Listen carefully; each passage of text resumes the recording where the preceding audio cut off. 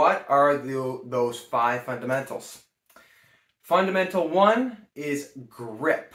Now the grip is a very fundamental thing, because I feel like if you don't have the right grip and you're playing, some level of tennis that's high, it's gonna be difficult if you don't have a proper forehand grip, or you're not hitting a continental grip on the serve. So grip is super important. There's also the setup. So when we're out with the kids, especially at the young age, we want to teach them to stand sideways when they're hitting the ball, have their racket up,